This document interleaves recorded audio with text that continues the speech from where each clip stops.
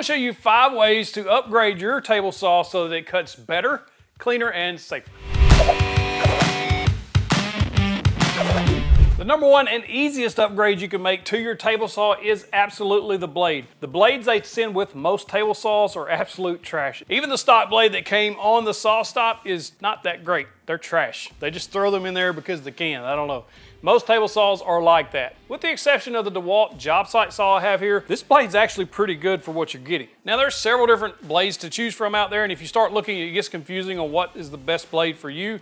I'm gonna give you my picks from good, better, best. Good, a lot of people kind of frown on this, but the Diablo line of blades are very good for what you're paying for them. They're very inexpensive and they last a decent amount of time. Now, they will not last as far as sharpness goes as long as some of these other brands, but if you just want one that's in a good budget range, these are good blades. I ran them for years on my old Delta table saw. Kind of the middle of the road, the one I really go with the most, the one I think most people should buy is the CMT Chrome Edition blades. I've been running these for a couple of years now, especially a good 50, 60 tooth, 40 tooth all-purpose blade.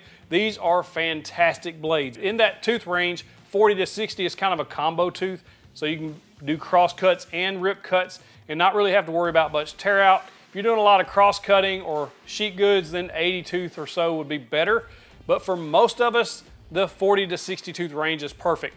I usually keep a 40 tooth blade on my table saw in most conditions, 40 to 50 tooth depending on which one I can find on sale. There are some really good high-end blades too if you're doing a lot of work, especially like production work, or if you just want to buy once, cry once, get the best of the best. There's 2 here that I have. I've used this Force blade before. I think it compares really closely to the CMT line. I really wasn't overly impressed with it.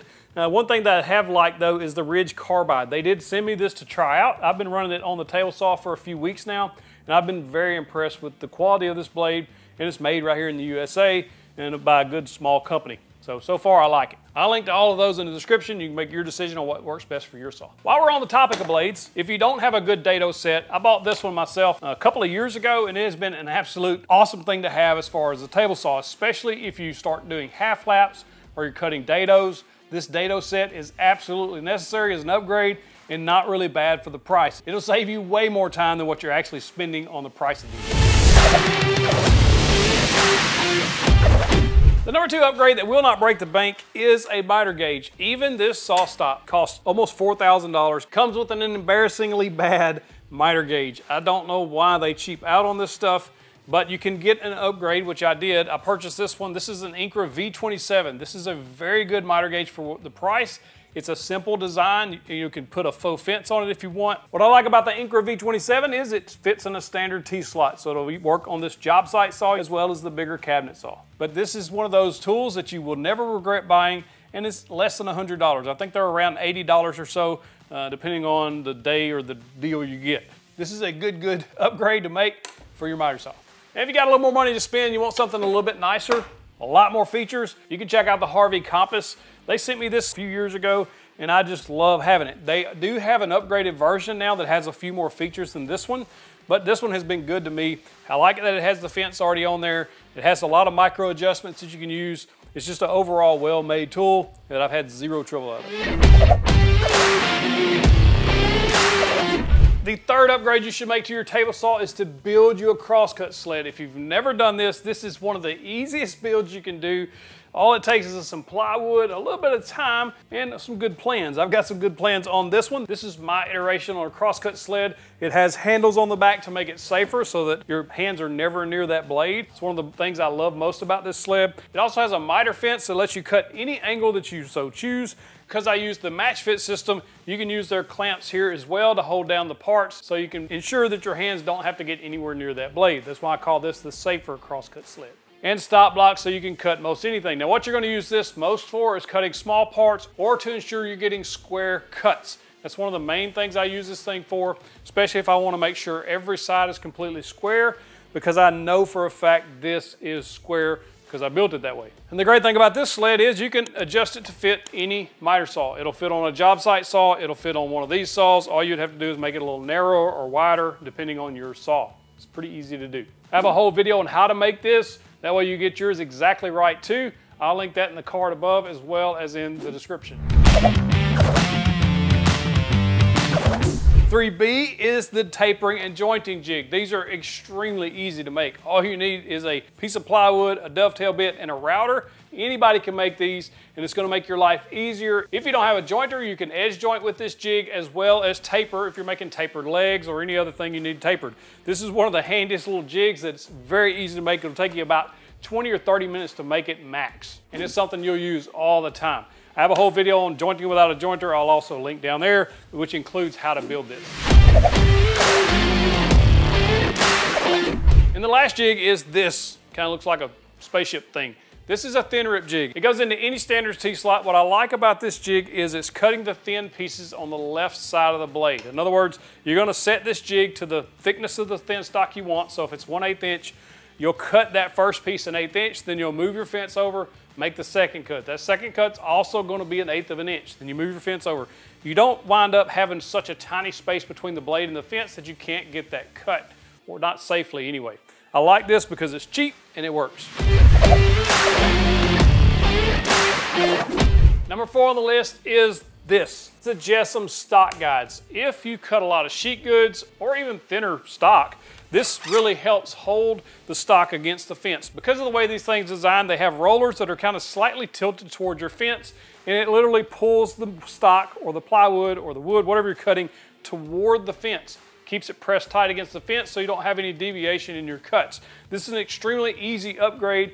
Jessem makes some amazing tools. I've been extremely pleased with this. I built this jig based on a design my friend had. I have free plans for this jig. If you have a saw stop, you want to make the same kind of jig, they're on the website. It's using 2 mag switches to keep it in place. These lock it down tight. It never budges from there. And then you can adjust these stock guides anywhere you need them to make the cuts that you need. This has been one of the better upgrades I've made to my table saw. And when they're not in use, because they're in mag switch, I can mag switch them to my metal storage cabinets, and it's just up and out of the way. Or you can hang it. There's a hole here designed so that you can hang it on the wall, keep them out of the way and safe from getting damaged. The good thing about the Jessem stock guides is they can be adapted. You can make jigs to fit basically any table saw that you're using. The only downside to the Jessem stock guides is if you don't have a table saw with a fence similar to this, you'll have to come up with your own jig to fit it to your table saw. That's not hard. We're woodworkers, we build stuff. Stick around after number 5. I've got a bonus pick for you that's gonna help make your cuts that much cleaner. Also, I'll give you a way to save some money off my crosscut sled plan or any other plans we have available. Number 5 on the list, featherboards and or push sticks. I know, it's a boring topic, but listen to me. There have been multiple people injured by the push stick that comes with their table saw. I made a video about that. There's the thumbnail, what it looks like, and I'll put it in the description below. But typically the push stick that comes with your table saw isn't that great. It's just plastic. Those can shatter and cause massive injuries to your arms, face, torso, etc. I highly recommend throwing that thing in the trash and getting a proper one or building your own out of wood. It's really not that difficult to make push sticks depending on what style you like. Obviously the micro jig gripper is one of the best that I recommend because it can basically go over the blade and still keep your hand safe so long as the blade is low enough. That's one of the things you have to watch out for. It is really great when you're cutting thin stock so that you can adjust this little foot. Still gives you quite a bit of balance there. They've recently come out with the Gripper Row 2, which is also a really nice little push stick, and it works in a few different ways, but overall I like the Gripper better. Bow Products makes some push sticks also that have a foam tip, so if it does hit the blade, it just cuts the foam and doesn't damage the plastic. Those are pretty nice as well. And then there are featherboards. Featherboards help keep your stock pushed against the fence, similar to these stock guides. So if you don't have a set of stock guides, this is the next best thing. I made a video with like 5 different jigs on how to use these in various ways to keep vertical pressure, horizontal pressure, but these bow featherboards are fantastic. And because they are made of that EVA foam, if it does get into the blade, it's not going to throw chunks of shards of plastic back at you. It's just foam. It's not going to injure you as long as you got your eye protection on. One of the great things about these bow featherboards is the fact that these inserts are replaceable. So if you do damage them, you can just buy a replacement. Because they're foam, they're not gonna mar your wood, but at the same time, they give plenty of pressure against the fence to help prevent some kickback as well as keep it tight against the fence so your cuts are accurate. As far as making your own push sticks, you do whatever you do. You can come up with any design you want. There's this towel design that's pretty popular. This one works well. I've even gotten into the blade a little bit with this one, but this keeps your hands pretty good away from the blade, but I like this one as well. This is from a friend at Outlaw Woodworks. This is his design. Basically, this keeps your hand way up and away from the blade, especially when you're cutting the thinner wood. All right, after the bonus tip, I'm gonna give you a power tip, okay? Here's the bonus tip. Get a zero clearance insert for your table saw. I know the Delta/rigid table saws have them available, especially like on Etsy's where I bought mine. They were just MDF inserts, but that's gonna keep your cuts really clean on the bottom of the cut. And it prevents pieces from falling down in there, or if you're cutting thin stock, from getting jammed up in there. Sometimes that's happened to me. One of the great things is with a zero clearance, it's not gonna stop up your dust collection because those chunks don't fall in there either. So it just depends on your table saw model. You can usually Google or search it on Amazon or Etsy and find the inserts pre-made. SawStop makes their own that you can find on Amazon as well. You know what time it is, power tip time. The power tip is, I don't care where you're at, what your skill level is, you should buy a tourniquet for your shop. Why? Because these things will stop the bleeding and allow you to have time to get help. If you cut a major artery on your table saw or any other tool in your shop, you literally have about 90 seconds before you black out, give or take. These will save your life or someone in your shop's life. Make sure you buy a name brand and not a knockoff brand. You do not want something breaking on these when you're trying to put them on somebody. That would be catastrophic. What's the purpose of even having one? You may have to spend $5 or $10 more to get the name brand, but absolutely get one of these. Make sure you watch videos on how to apply these properly. I'll link to a good one in the description, and then practice with them on yourself. If you don't practice with them, you'll have no idea what to do when the crap hits the fan. Make sure you're applying these monthly, weekly, however you feel comfortable training with them, but train and put them on your leg, your arm, etc. These will save your life for somebody you love. All right, let me save you some money on our crosscut sled plan or any other plan or plan bundle on our website. Go to 731woodworks.com/store, enter the code JIG20, and you'll save 20% off anything on the store. That includes our famous Outlaws board butter, plans, and more. Go check us out. Let me know in the comments what your favorite table saw upgrade is. If you like this video, watch the crosscut sled build video right there. Click in the box to get you the big old virtual fist bump.